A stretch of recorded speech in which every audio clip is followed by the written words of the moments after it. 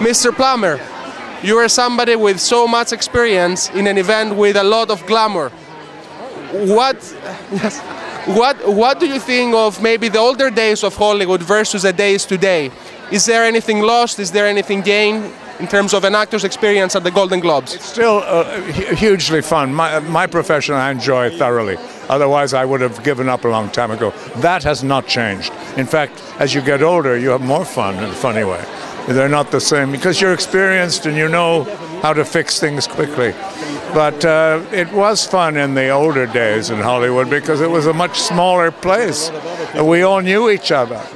And we'd go out to dinner and you'd see there was no sort of class system. You ate with Cary Grant or Jimmy Stewart and you were all part of a sort of great big family.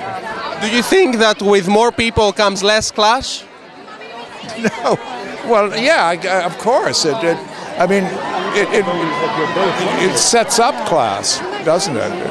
Automatically. And it sometimes takes itself too seriously. And we didn't in those days. It was actually more fun. And what do you think of the new media and now actors are followed all the time?